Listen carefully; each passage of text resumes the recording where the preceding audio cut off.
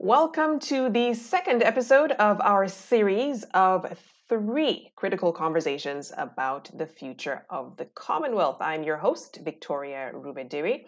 Now, for those of you joining us for the first time, this series has been inspired by the 10-year anniversary of the report of the Commonwealth Eminent Persons Group, or EPG, on the future of the Commonwealth. Well, that report was a landmark, and its goal was to, quote, shape a truly contemporary organization meeting the aspirations and expectations of the citizens of the Commonwealth.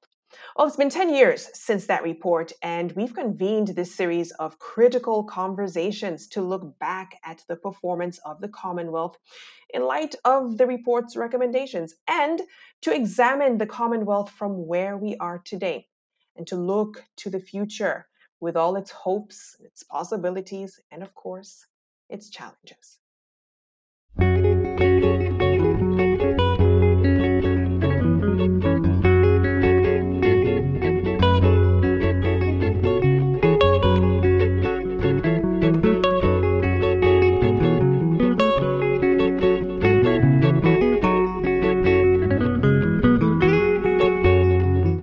This second conversation will road test the Commonwealth by interrogating the role it could and should play in the big issues that really matter to its people, with a particular focus on the pandemic response and climate change.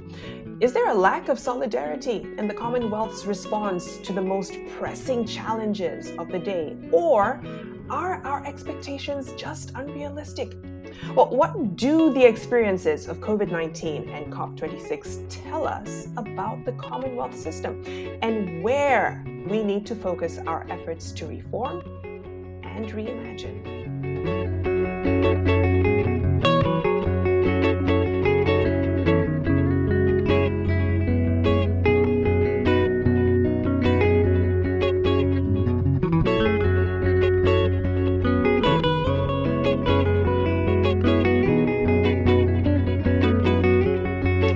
Our first critical conversation in this series brought together two of the members of the Eminent Persons Group, Justice Michael Kirby from Australia and Samuel Kavuma from Uganda, with leaders and activists from Africa and the Caribbean. They talked about what it means to be a citizen of the Commonwealth. We did not shy away from asking the hard questions about the difficulties and the contradictions that have been part of the Commonwealth story. For this discussion, we have brought together prominent individuals from across the Commonwealth with a fantastic range of views and experience. Let's meet our panel. Well, Sir Ronald Sanders was a member of the Eminent Persons Group and one of the authors of the report on the future of the Commonwealth. He is currently the ambassador of Antigua and Barbuda to the United States. Welcome, Sir Sanders. William Shoki is a talented political journalist from South Africa, and he is the staff writer for Africa is a Country, which publishes opinion, analysis, and new writing on and from Africa. And last but not least, we have Alicia Wallace from the Bahamas, who's a women's rights activist, a public educator, movement builder, and writer. Welcome all.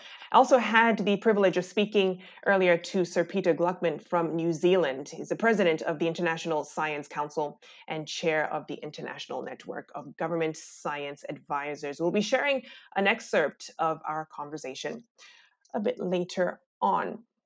Sir Ronald, if I will, start with you. I want to kind of begin and get your reflections on a particular sentence from the Eminent Persons Report, which read, on issues such as development, trade and investment, climate change, and global pandemics, the Commonwealth is in danger of becoming immaterial as beleaguered nations look elsewhere for the help they need. What are your thoughts on this warning 10 years down the track, almost a self-fulfilling prophecy, if you will? My thoughts are that exactly what was said has come to pass. The Commonwealth is totally relevant to those matters. because it has not taken any initiatives on them. The Commonwealth Imminent Persons Group report, which was, you will remember, called A Commonwealth of the People, Time for Urgent Reform, did not urgently reform at all. And if one were to look at the recommendations that were made, they are significant in terms of what the Commonwealth has not done, as distinct from what it could have done. So today we are in the midst of a COVID-19 pandemic, and there was no Commonwealth response. In fact, if anything, the Commonwealth was singularly uh, significant by the fact that it did have no response. With regard to COP 26, and indeed all of the COPs that have gone before, we've heard a lot of mouthings, but really no joint coordinated activity from the Commonwealth. And if you look at where Commonwealth countries are in relation to COP26 now, as happening in Glasgow, you'll find them all over the place. There is no coordinated approach. There's been no attempt to make a coordinated approach. There's been a nationalistic approach both to the problem of the COVID-19 pandemic, in which countries have adopted nationalistic positions rather than trying to coordinate the kind of international response that is the only effective response to COVID-19. And we're seeing exactly the same thing in relation to COP26. That is why, for instance, my own country, Antigua and Barbuda, and another small island from the Pacific, Tuvalu, decided that enough was enough at COP26. We've had enough promises about loss and damage that has been done to our countries over the years, amounting to billions of dollars, with no compensation whatsoever. So we have launched a commission on international law, which is now backed by a group of very significant international lawyers. And we are going to litigate this matter by, first of all, seeking a legal opinion from the United Nations Commission on the Law of the Sea on whether we can actually be successful if we take forward that argument. But we are pretty assured that we will be able to get a legal opinion that suggests that even in the law of tort, if you damage and you continuously damage, then at some point you have to pay. So, in your view, the Commonwealth's rating in terms of multilateralism was quite dismal, especially when you talk about the pandemic and its response. You described it as uncoordinated and nationalistic in its approach. But before we get into the substance of this second conversation, let's hear some of my discussion that I had earlier with Sir Peter Gluckman on this. Sir Peter, thank you so much for sparing time to speak with me today. The pandemic has brought the issue of multilateralism to the fore, and looking at the Commonwealth and the role it can and really should be playing in similar crises. Can you explain why multilateralism and multilateral institutions are so important and what their limitations are? One of the things that COVID has brought to the fore is a focus on the state of multilateralism. I think there's no doubt that if we look at the science community, we saw brilliant multilateral, informal and formal relationships around the world, which moved our understanding of the virus and then the development of the vaccine so rapidly.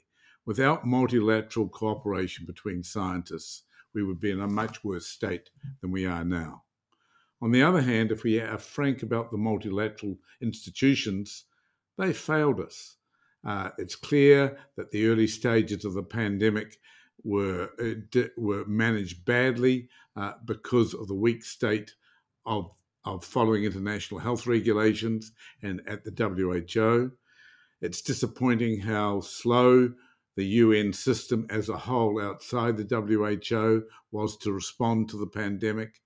And I think that when you look at the multilateral response, eventually, which came with COVAX and so forth, it remains poor, and the inequities of health outcomes and the inequities of vaccine distribution remain very obvious. And I think we need to really reflect on this. At one level, the scientists were very able to cooperate. They wanted to cooperate. They used informal mechanisms to cooperate. The formal process was still dominated by nationalism and national self-interest over a recognition that it needed a global solution. Yeah, that's interesting. So, how would you grade the Commonwealth's response to the pandemic? And what does that tell us about the Commonwealth as a multilateral body? Well, as a global institution, it wasn't really very visible at all. On the other hand, within the Commonwealth family of countries, there were lots of relationships that actually reflected that history, that heritage. So, for example, how Australia and New Zealand worked to assist some of the Pacific Island state members of the Commonwealth was a good example of the relationship that the Commonwealth could be if it worked at scale, that it could have been. But in fact, in all the work that we've done on looking how countries took advice and took input, the Commonwealth never really stood out. And I think it's a reflection of what the Commonwealth should be and could be. All said and done, it's about a quarter of the global states, from the largest state in the world, India, to probably the smallest state in the world, one of the small Pacific Island states. It has, as you said, largely a common heritage and an awful lot of connectivity between individuals within the Commonwealth. It might have been a lot easier if the Commonwealth was an effective body in pushing the multilateral system more formally and to take global action, because it should be a lot easier for the nations of the Commonwealth, if they took an active role together, to form a caucus which could have been more effective globally.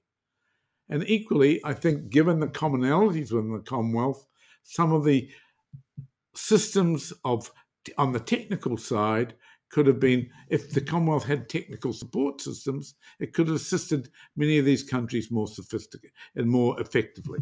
So I think the Commonwealth missed an opportunity. And if you go back to the distinguished group report of 10 years ago, you would see the opportunity was identified there, particularly in health, particularly in science, where the Commonwealth could be a significant entity. And so I think the Commonwealth needs to think, is it just going to remain a nice thing for leaders of states to get together, or could it be a force for real good in demonstrating that multilateralism can exist in a world where, unfortunately, as a whole, because of a change in superpower relationships, the multilateral system is weak and nationalism has become so much stronger. I think the Commonwealth could, if it took the effort, be a catalyst for a revision of what multilateralism is, both in the policy and in the technical sense. But I don't, and the Eminent Persons Group a decade ago really said that in their report. But I think the opportunity has not been picked up. Well, not a favorable assessment, but taking into account what you know about the Commonwealth from the EPG report and the pandemic response, and really everything in between, what could be done to reinvigorate the Commonwealth so it can be a more influential player in the face of global crises? The lessons that we should come from looking at how the Commonwealth was absent or largely absent in the pandemic should be reflected upon. Because I think if you look ahead, the Commonwealth countries face major challenges from climate change, both directly but indirectly in its impact on many of the countries in terms of social cohesion, in terms of water, food, energy security, and so forth. And while the issues are global and include all 200 states of the world, the Commonwealth is a very representative subset, from the largest to the smallest countries, from some very rich countries to very, very poor countries. And I think that if the Commonwealth thought about whether it just wants to remain if you like, a historical legacy or whether it wants to reinvigorate a focus on thinking about new forms of governance, of thinking of ways of engaging citizens better, of improving social cohesion, on giving emphasis to things like human rights, around which and the rule of law, which the Commonwealth previously used to strengthen on one hand, and then thought, where are the technical things that could be supported, given that you have some of the best scientists in the world, some of the best experts in the world in the countries of the Commonwealth, both from the traditional global north countries of the Commonwealth, but also in many of the emergent states of the Commonwealth. We should be bringing that talent together to the issues where, because we speak with a relatively, in general, with a commonality of institutions around science, around governance, around legislation and so forth, we could do so much more if we work together. We could demonstrate that multilateralism in the technical sense, which I think is the basis of getting good multilateralism at the political sense, could be done. And I think if we could get a Commonwealth Science Network, a Commonwealth into a real form, for example, it could be very useful. I think that particularly we have states, and a large number of states in the Commonwealth, who will always be limited just by the reality of their geography and their population size. We need to think of ways of how we take moral responsibility for imparting and making them have abilities to be part of the world as true partners, and their talents, which are really there often, the entrepreneurial and the innovative talents to make these small countries work. How do we do that? How do we help them thrive in a situation where they're going to face greater challenges than any other countries on the planet, with climate change and so forth? Now, I'm not being an idealist. I think that we've seen in the past history that clusters of countries can come together to tackle problems. I think the Commonwealth leaders have to decide whether this is an institution of the past or an institution of the future. If it's an institution of the future, then it needs to think about how countries, all the countries of the Commonwealth, are going to respond to the technological developments, the digital age, how it can be used to help them, and equally how we work constructively both within the Commonwealth and beyond to deal with the existential threats of climate change, threats to social cohesion and so forth. I regard the Commonwealth's traditional and historical focus on human rights as a very important legacy, because I think with all the challenges ahead of climate change, of climate refugees, of various insecurities which will emerge, as we've seen already in the pandemic, social cohesion is the other big existential risk. Loss of social cohesion is a huge issue globally. And I think that historical legacy of human rights and focusing on the development of democracy, of proper institutions, is part of the response and preparing for climate change and what's to it. And the Commonwealth is probably, in theory, better placed than any other multilateral organisation to think about those issues. And even though, and hopefully get spillover to the rest of the world. Now, that may be sounding idealistic, but I think a real serious think about what the Commonwealth could be is needed. And it either needs to say it is something like a museum piece we look at with fondness and respect. We say there is a set of reasons that need to be developed and built, not just around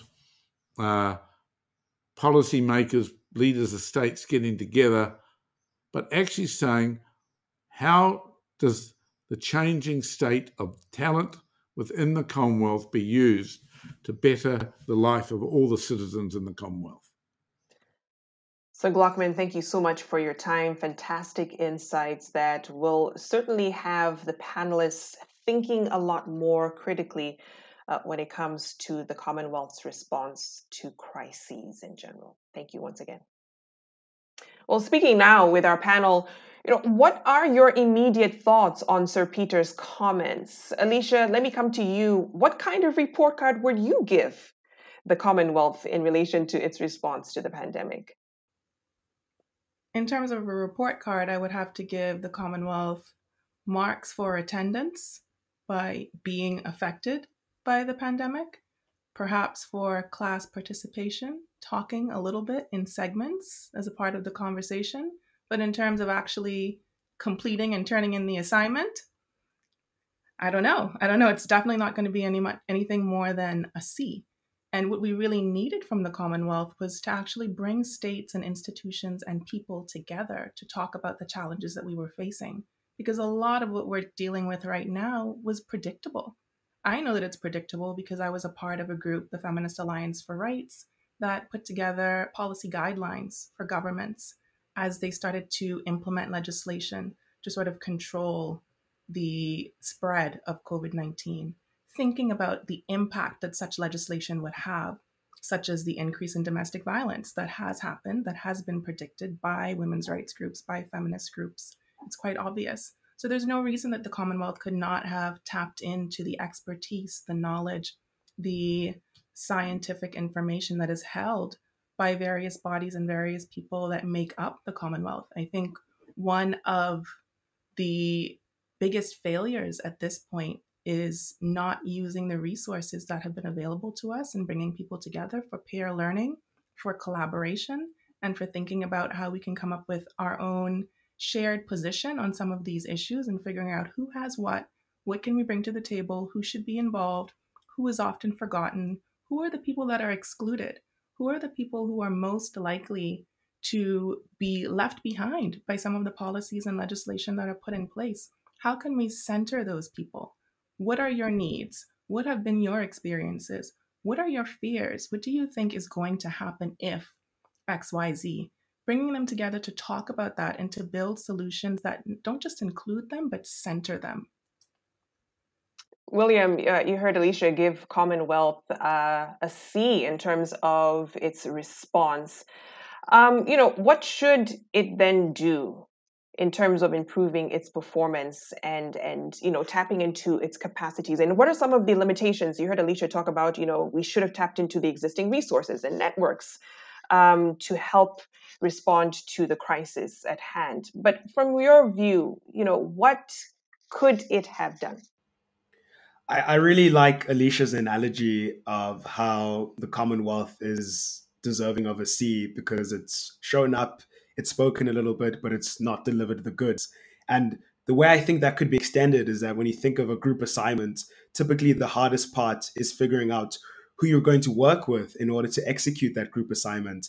I think one of the reasons why the Commonwealth's performance is so disappointing is that it's overcome the most challenging part. It has that group, that history, that connection between countries. But in spite of that, as Sir Sanders and as Alicia have been saying, it hasn't been able to coordinate action. It hasn't been able to implement anything. So as far as the question of what it could have done, I think it could have, in many cases, done the bare minimum. And what I mean by this is, to elaborate on some of what Alicia's already said, is that as soon as the pandemic began, for example, it could have convened some kind of forum between heads of states, between national governments and their representatives, in order to think about what their response was going to be. I think it's hard to say what the Commonwealth could have been because we're not in the position to know what the range of resources and what the range of capacities of each of its member countries could have been. But those member countries are in that position. And I think that at the very least, what the Commonwealth ought to have done is gather everyone together and ask openly in a democratic and participatory way, how are we going to respond to the pandemic?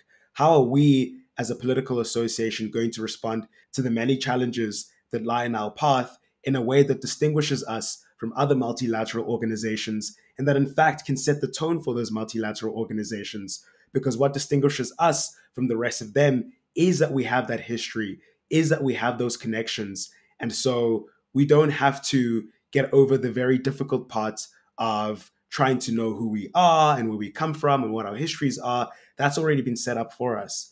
So I think that that is at the very least that could have been expected from an organization like the Commonwealth. We really didn't see much of that. And I think that if I were to give a rating to the Commonwealth, I would actually give it an F, just because I think that there's more that we can expect from it, just because its history is so unique and unlike any other history of a multilateral organization, one that gives it far more potential than the others. Oh, William, certainly not as diplomatic in his rating, but Sir Ronald, let me bring you in. You heard Sir Gluckman talk about the need to push multilateralism more formally from the Commonwealth. And he talked about the need for more technical support systems. In a practical sense, what should that look like?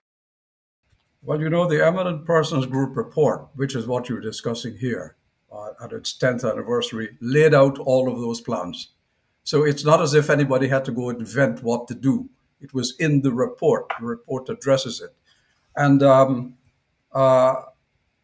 I think that the reality is that the Commonwealth does have the machinery for doing it. The problem is it has not implemented that machinery. But look, the Commonwealth always has an excuse. Unlike other organizations, the Commonwealth is a voluntary organization of sovereign states. They freely associate with each other. They're not a treaty organization. They're not bound by any legal rules. They can say all sorts of things and don't do it without having to pay a penalty. And they do, frankly. And that's because of the kind of mismatch of what the Caribbean, the Commonwealth is. It's a series of 32 small states from the Pacific, from the Caribbean and Africa. It's a rich OECD country like the United Kingdom and Canada.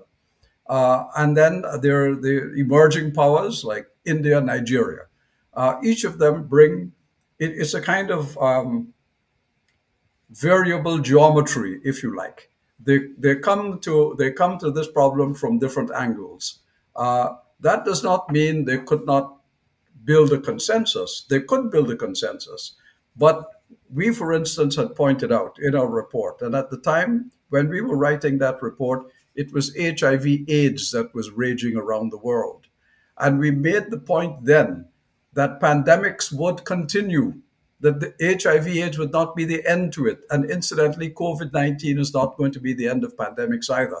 We've got future pandemics to come. We warned then that the world was not prepared for pandemics, that there was no system of proper coordination, notwithstanding what the World Health Organization was trying to do. Because remember, the World Health Organization's executive board is made up of countries, the most influential of which are the richest.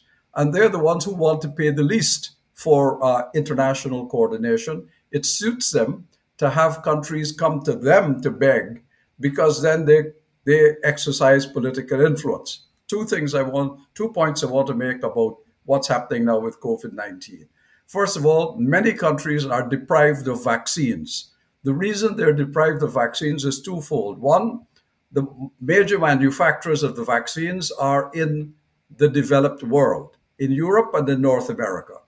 They're not releasing those vaccines to be produced, franchising them to other parts of the world, because they're making the money, and the money is running into billions of dollars every year now. The governments are not insisting that they should release the copyright, because the governments want the revenues to continue to flow to their own country. It's protectionist trade in a sense. But we said in the Eminent Persons Group report that vaccines are a global good. There cannot be a commodity traded like rice or potatoes.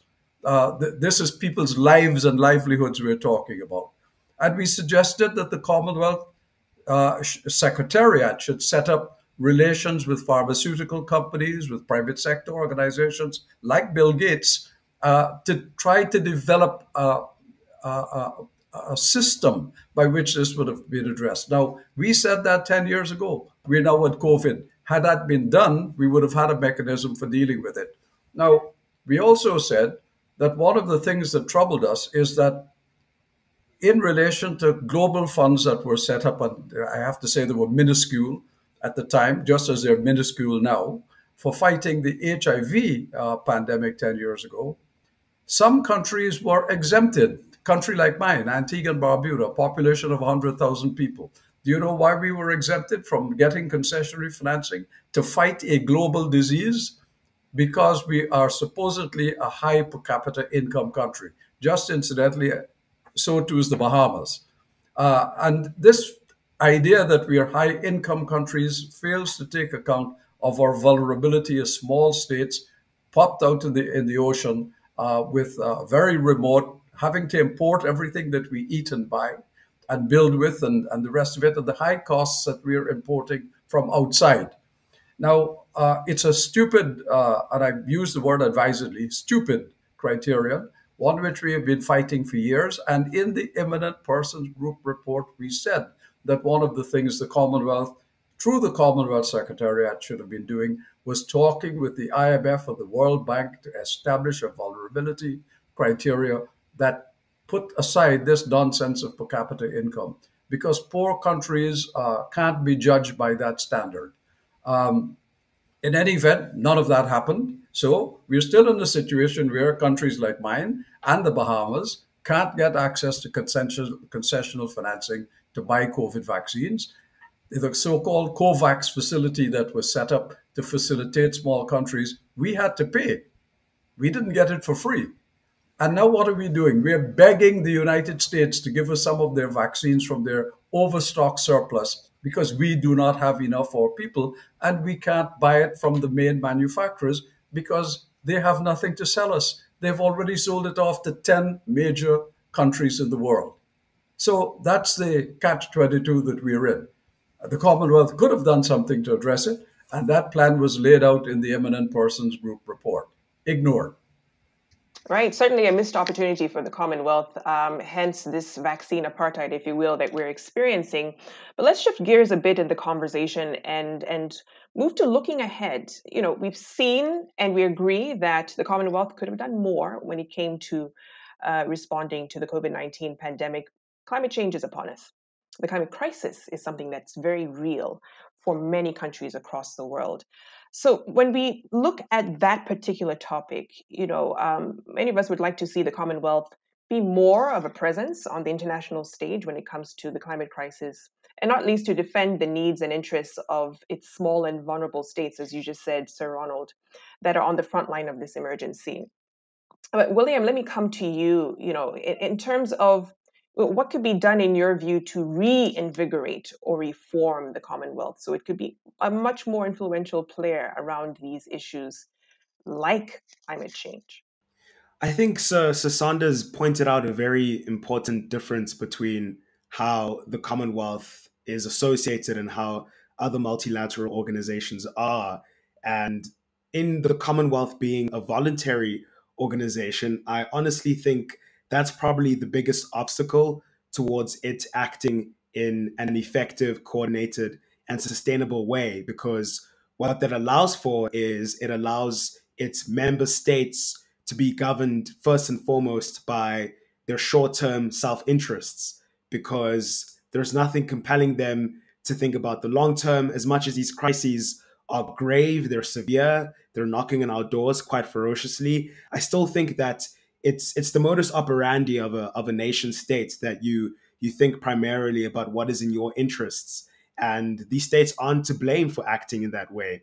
I think that the only way in which you can reform and restructure the Commonwealth such that it can be a bigger presence on important issues like climate change is if you reconstitute it such that it binds the states that are part of it to obligations to each other, and obligations to each other absent the fulfillment of which there would be some penalties. So I think that that is the only way in which you can see some serious action from the Commonwealth, and the Commonwealth in its participation and relationship to other countries and other organizations. And I think it's all the more pertinent on issues like climate change, because when states, for example, commit to net zero targets or to phasing out fossil fuel sectors, the only way that can happen is if there is some cost in failure to do so. So I think that the Commonwealth can think of mechanisms to implement internally so that states can collectively hold each other accountable to the targets for avoiding and mitigating climate change that they set for themselves. And I think that especially in climate change, if it were to pursue that line of operation, then it could set the standard of how climate change is dealt with globally. Because like COP illustrates and like other processes have illustrated, the problem is that you can't get states to do anything, to commit to anything seriously. So I think that the Commonwealth can be a pathbreaker in that way, but that's going to require a fundamental restructuring. Alicia, let me get your take on this because you sat in the meetings at COP26. How do we make that fundamental restructuring that William was talking about to see states hold each other accountable within the Commonwealth family, that Sir Ronald said is so diverse. You have the big and powerful, you have the smaller nations which are geographically disadvantaged, all under this same body. How can we actually see that happen? Where does this leave the Commonwealth as a multilateral player in terms of making some real change when it comes to the climate crisis? One of the important shifts that we need to make within the Commonwealth and within many institutions, in fact, is away from focus on state to mean leaders and representatives to a focus on people. We need more people driven action. One of the things that I've noticed as an advocate is that government officials can go off to international spaces and make these promises, and the people at home never hear about it.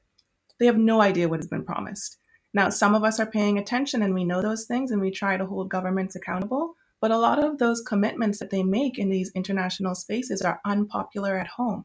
And because they are so focused on their own political longevity over progress for the country, they are going to take the actions that get them that re-election, in the case of the Bahamas, in the next 5 years.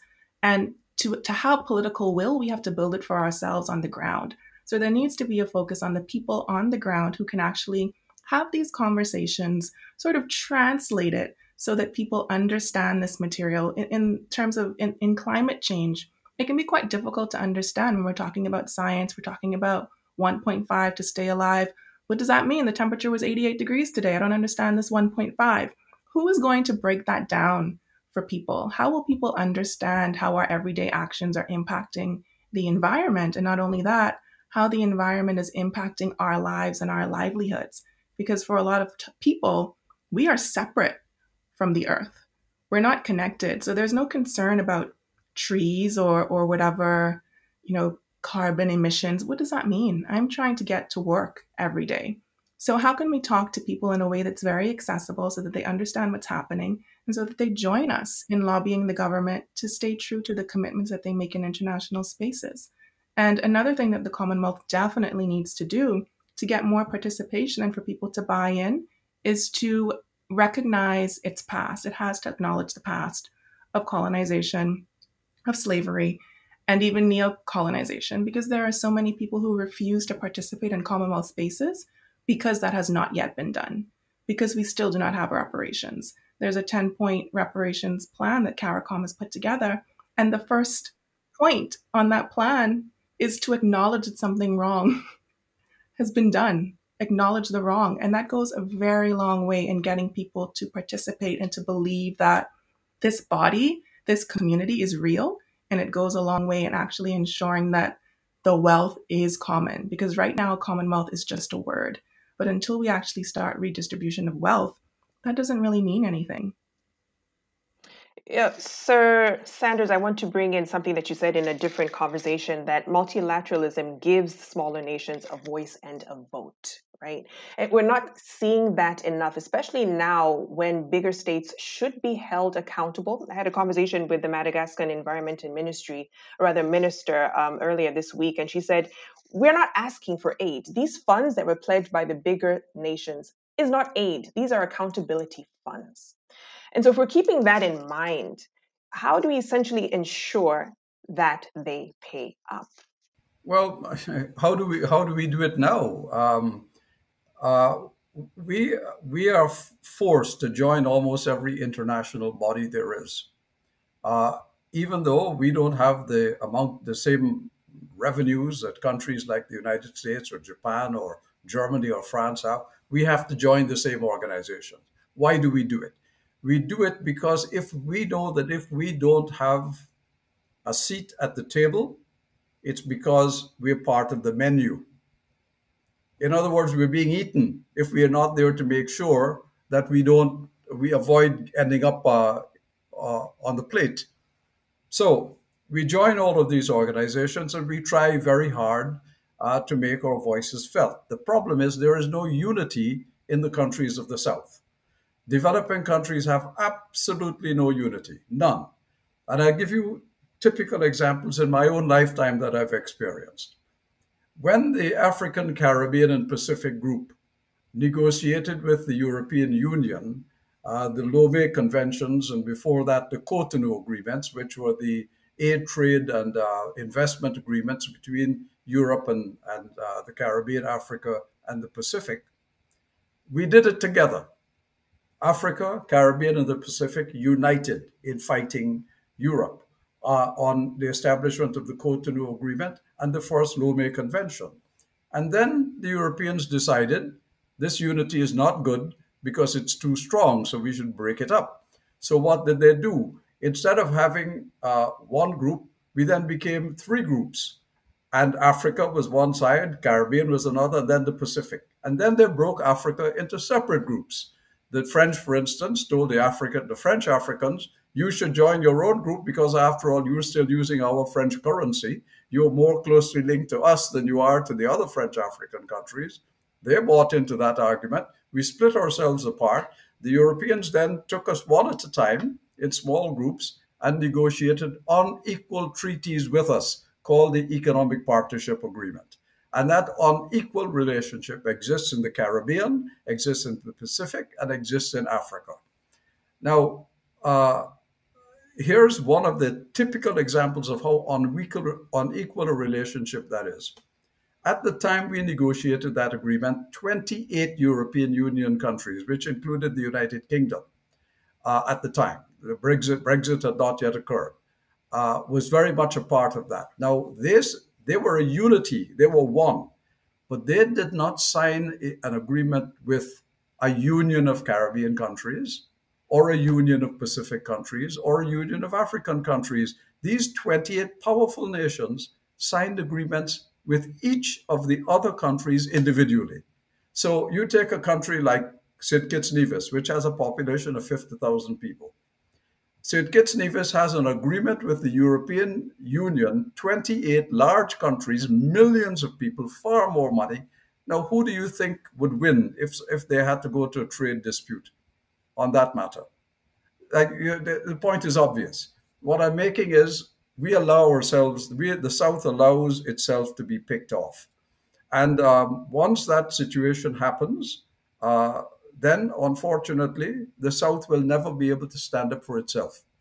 And what we see are the disparities and inequities that exist in all UN organizations and in the Commonwealth and in the Organization of American States, where incidentally, I am also the ambassador, and I will be chairing a meeting of the General Assembly of the Organization of American States next week.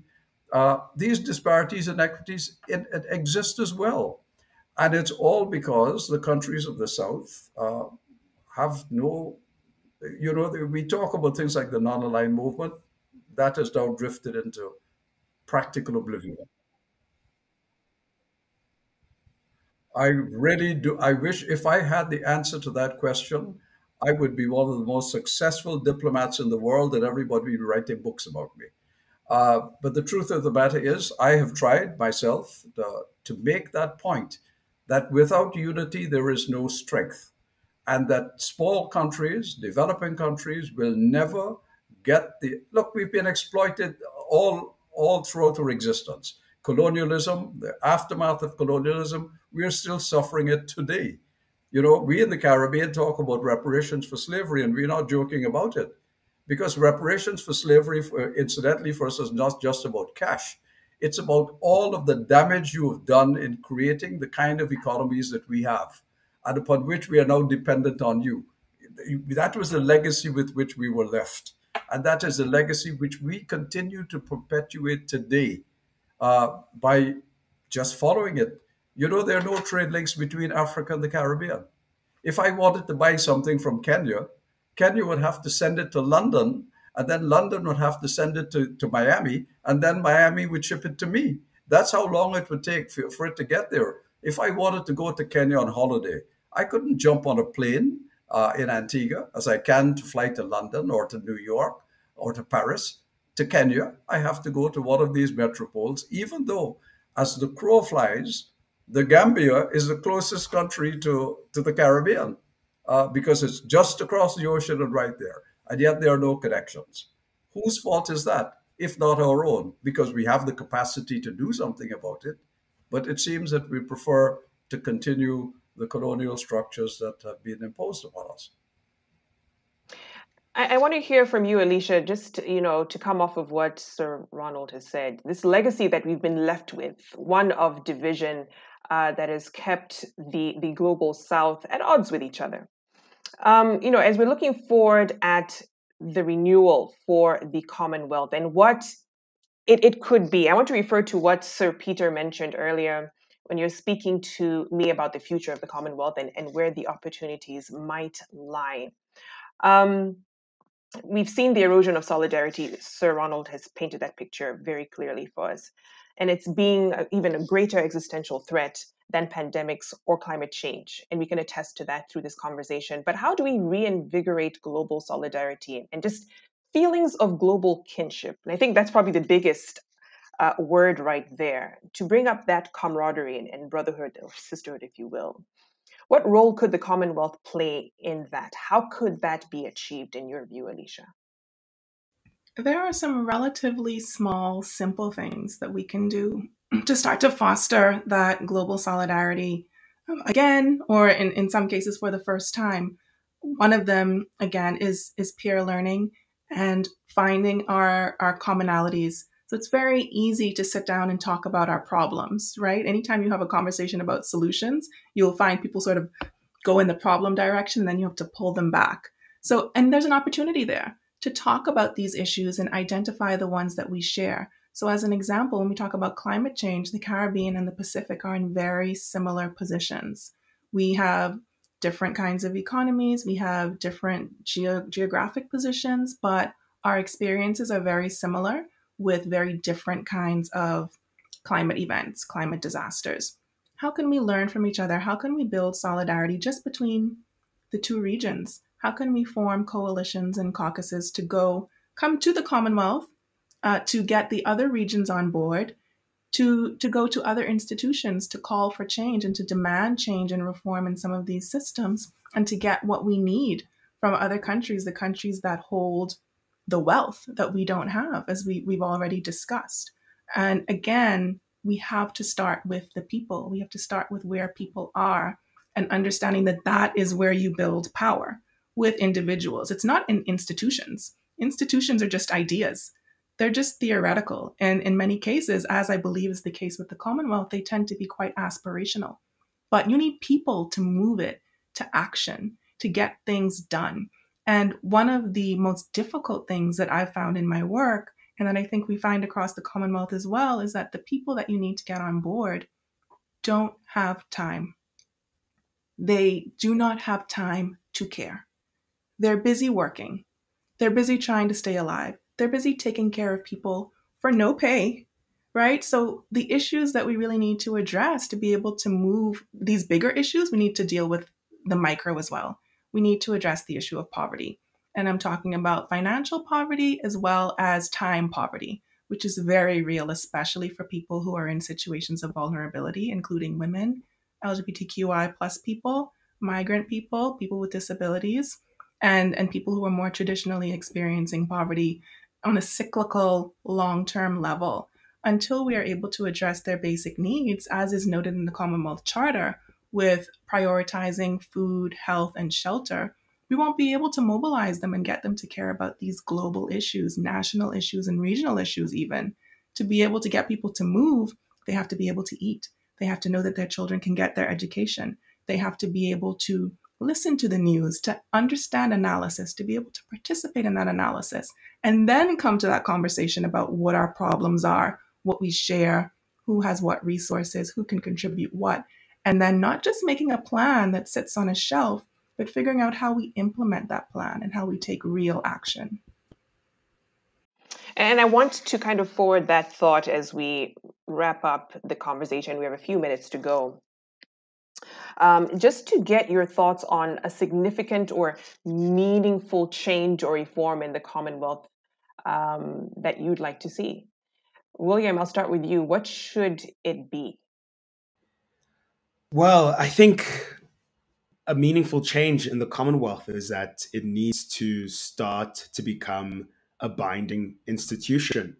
I think it needs to be an institution that holds its members to a set of principles, to a set of tasks, and to a set of commitments.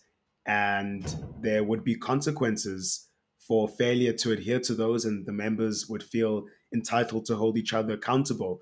I think something that Alicia is saying now and has been saying throughout is crucially important, which is that what the Commonwealth has to be is people led. It can't be state led. And there's a way in which I think that when thinking about how do we revive the spirit of solidarity globally, and we think back nostalgically to previous examples throughout history, whether it's the Bandung Conference, the Non Aligned Movement, the Organization of African States, the attempt at the new international economic order. One of the reasons those efforts failed is because they were led by people in boardrooms, not by people on the streets. And I think the important way that the Commonwealth can make a change and set itself up as a vehicle for the concerns of everyday people, for the actions of everyday people, is if it becomes an organization that people can put pressure on their governments to participate in and to realize the obligations that are placed on them. Because so long as it's this institution that you can voluntarily participate in, if you don't do something, nothing really happens, then there's going to be no interest on the part of the ordinary citizen to take it seriously. Because the ordinary citizen is going to say to you, if I mobilized people on the streets to put pressure on my government to use this vehicle and nothing becomes of it, why should I care? Why should I invest that energy? Why should I invest the time? As Alicia is saying, people have pressing and demanding jobs to work. People have their basic needs to meet. So in order to reconstitute the Commonwealth such that it can be an organization that ordinary people feel like is a tool to amplify their voices, it has to be an organization where there are consequences if governments and don't do anything about any of the commitments that they undertake collectively. I have to ask this of Alicia before I come to Sir Ronald. Just in terms of what you said on governments delivering on basic needs in the Charter, do you think the Commonwealth institutions should play a greater role in asking governments to deliver on that particular Charter? How can that be done effectively? Yes, absolutely. The Commonwealth needs to take a leading role in pushing governments to meet the basic needs of people. And we've seen in the global south, in particular in the Caribbean, the effect of structural adjustment programs, where there is just so much debt that governments have withdrawn their support and there is literally no safety net. There's no social safety net. So people are on their own to figure out their health needs, education, all of these different things are on the backs of people. And it means that poverty remains cyclical. It's not really possible to get out of it on your own. There are no bootstraps to pull yourself up by. So I think that if we are to move forward, two key words for the Commonwealth are wealth redistribution.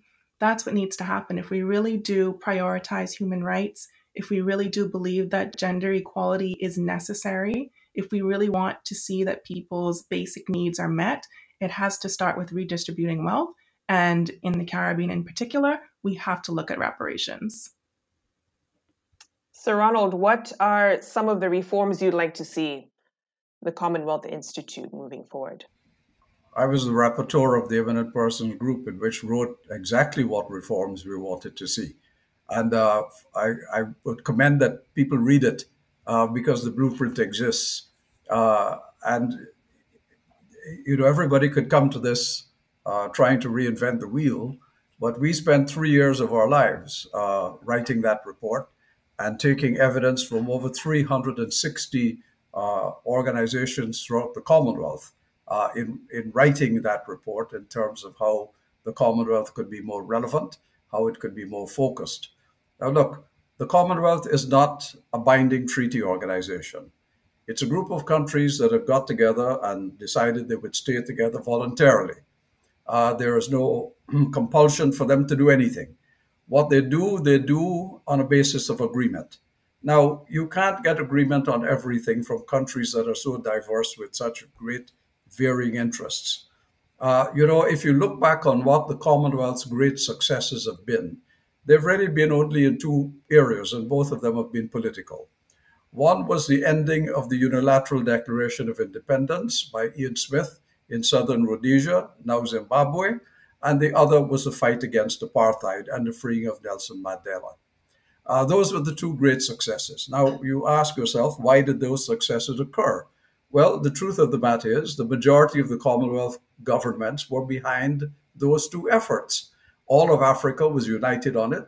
Asia was united behind Africa. The Caribbean was with Africa and Asia on that matter. So who did you have left out? Only the so-called white Commonwealth, which is Britain, Canada, Australia, New Zealand. Eventually, Canada came on board, and so did Australia, in two very significant leaders, Bob Hawke of Australia and the leader of Canada at the time, whose names got out of my head, even though I can see his face. But in any event, once the white Commonwealth began to shift, only one Commonwealth country was isolated, and that was Britain. And Margaret Thatcher eventually had to concede on the face of the fact that every other Commonwealth country felt that sanctions needed to be applied against the apartheid regime in South Africa to bring it to its heels. But the Commonwealth alone could not have done that. The reason, and the primary reason why South Africa eventually, in the terms of the apartheid regime, came to the table, is that they had failed in Angola and Mozambique because of Cuban troops. The United States became concerned about that. There was an international effort after that. So the Commonwealth was a catalyst only because governments, except the United Kingdom, had coalesced behind those two issues, and therefore managed to persuade international opinion as well. Now, I was a young High Commissioner in London at the time. We're talking 1984, 1985, 86. But those struggles were real struggles, and there was real unity. Now, the Commonwealth has not had issues of that kind. When you come to matters of economics and trade, the Commonwealth is not a very useful organization because Commonwealth countries, Caribbean, for instance, trades with the United Kingdom for the reasons I've told you. But 60% of all trade is with the United States of America. And trade follows your neighbors and supply. We can't trade with Africa and Pacific because they're too far away. And it's the same happens in vice versa. Now, we can take positions on trade issues globally if we can find a common set of things, circumstances we want to pursue. And finding those common set of circumstances will always be a difficulty for countries whose interests are so diverse. And if you have rich countries and poor countries, the interests are naturally different. So one of the things we had suggested in the Commonwealth Eminent Persons Report is that recognizing there are two Commonwealths. First of all, there's the official Commonwealth, the Commonwealth of Governments, and then there's the Commonwealth of Civil Society. And the Commonwealth does have 90 civil society organizations that are functioning daily and cooperating with each other in a range of fields. The problem with them is that they don't see a leadership from the state in terms of the cooperation that they themselves exercise. So we had decided the thing to do was to find priorities on which all countries in the Commonwealth could agree. And let us make sure that those are the priorities that the Commonwealth pursues. because the Commonwealth is not the United Nations. The Commonwealth is not a regional group that's promoting a regional interest. It's made up of 54 countries drawn from all over the world. And that's the cliche we like to use. We represent all these races and all these religions, every geographic part of the world. And that is true, but we do not make sufficient use of it. And what the Commonwealth needs now more than anything else is leadership. And it hasn't had leadership for over 2 decades.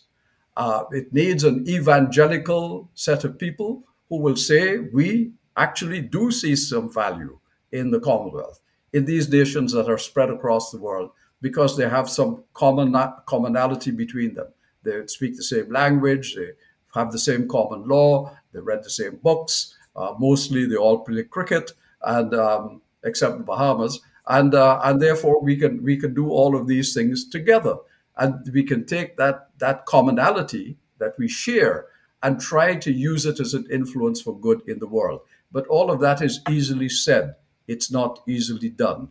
It needs committed leadership. And that is what it is lacking. Thank you, Sir Ronald. And let me finish with you, William, on something you had said, going back to just tapping into, for lack of a better term, people power, right? And really leveraging on the citizenry within the Commonwealth. Sir Ronald talked about the two Commonwealths of the government and civil society. But what do you expect to see, for instance, coming out of the Commonwealth People's Conference and a forum, rather? And what kind of issues would you want to see people raise to make sure their voices are heard? I think the issues that I'd like to see people raise are the ones that were canvassed by Alicia. I think wealth redistribution is a big one. Thinking about these inequities that Sir Ron was also highlighting earlier, there's a massive rift between the OECD member states of Britain, New Zealand, Canada, Australia, the emerging markets, and the developing world. And I think that redistributing wealth so that countries are economically leveled and so that they are politically leveled is a key issue. I think issues which try to end the exploitation of some countries against others. I think an increasingly important issue on the global political agenda is the issue of tax justice.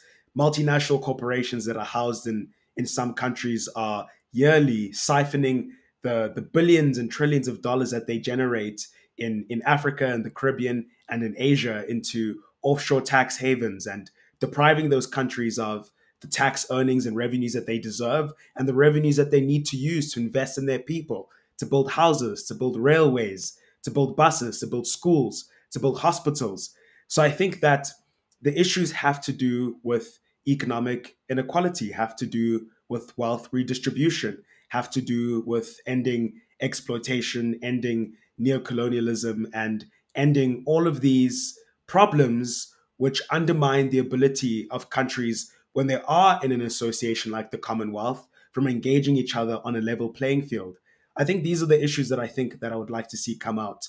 The climate crisis, of course, goes without saying. And I think that the climate crisis is an especially thorny one for countries in the developing world because a lot of countries feel like they are being compelled to prioritize the transition into renewable energy and so on when they lack the resources to do so. So I think talking about technology transfers, infrastructure transfers to help less wealthy countries make the required transition away from polluting fossil fuels are also other issues that I'd like to see on the agenda. And I think those are going to be the issues that are put in the agenda. There is a thriving civil society in the Commonwealth, as Sir Ron was talking about. There are people who are leading with the solutions, as Alicia is talking about. So I think the problem, as everyone has been discussing today, is not so much what the people are saying, it's not so much the solutions that they are putting on the table. It's a lack of leadership from the states themselves. It's a lack of leadership from those political decision makers. And that's what we need to see more of. Couldn't have said it better myself. But thank you so much to our wonderful speakers today, Sir Peter Gluckman from New Zealand, Sir Ronald Sanders from Antigua and Barbuda. Alicia Wallace from the Bahamas, and William Shoki from South Africa. Thank you for sharing your thoughts so generously and for provoking us to think and perhaps inspire us to act, which is what this is all about. And perhaps just some of my thoughts and reflections on what was said in this conversation. The responsibility to transform the Commonwealth into a real force for good, as Sir Gluckman had said earlier, doesn't just lie with governments, but the people, you, me, all 2.4 billion of us who are tasked with holding those governments to account. Well, the Commonwealth is at a crossroads right now and has a choice to be a museum piece or to reinvigorate itself to become a living, breathing body of nations that innovate new forms of governance, engage citizens more effectively, improve social cohesion, and take up the moral responsibility for championing human rights. And this is the starting point of our third and final conversation, to air in exactly 1 week's time. In our final episode, again with different speakers, we will be taking a close look at the structures and processes of the Commonwealth and how it engages the member states, the Commonwealth citizens, and the wider international community. Please join us for what will no doubt be another challenging and exciting event. On behalf of myself and our esteemed panel, the Commonwealth Foundation, thank you for joining us for this critical conversation. We'll see you next time. Bye for now.